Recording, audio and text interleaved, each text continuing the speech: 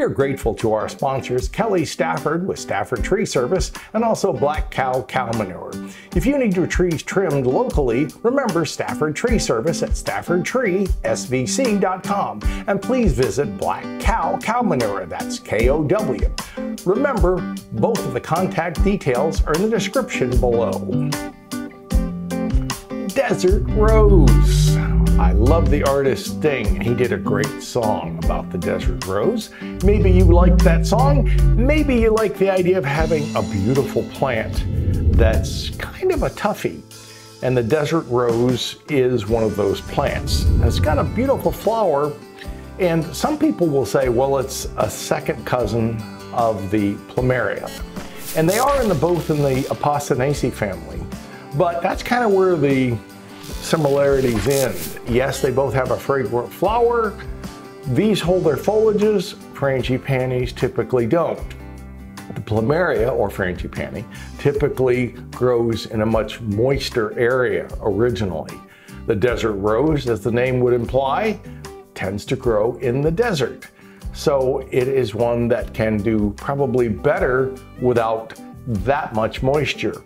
You'll see even in this soil that it's growing, it's got some little specks of perlite. And the perlite are in there so that it can help hold, well, it can hold moisture around it, but it also allows good airflow. And that can be important for this. With the desert rose, you'll see that it forms a kind of a bulb at the base, kind of enlarged. It's not really a bulb, but it's a thickening of the stem. And because of that, it can hold some moisture during times when it might be dry. Kind of reminds me of a camel. You know, it's got the hump so it can hold that extra water when it needs it. The desert rose is one that doesn't have many problems. Occasionally I've seen spider mites. Occasionally I've seen a scale, but that's a rarity. If you keep these healthy, they normally don't have many problems. If you did, you could easily pick up some type of a, soap type product or a neem type product, and it should take care of it for you. Planting at the same depth that it's in this container, sometimes as it gets a few years on its growth period, you may want to step it up. You'll see that term used occasionally in hort books, and it calls about stepping up. What's stepping up? It just means moving it to one size larger container. When we say one size larger, you'd go a little bit larger, but you wouldn't normally step it up into a huge container because you may have more chances of problems.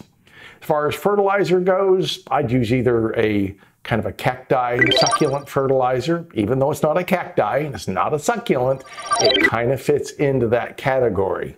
But any good general fertilizer. You could use any water soluble on a pretty regular basis. Do you need to mulch?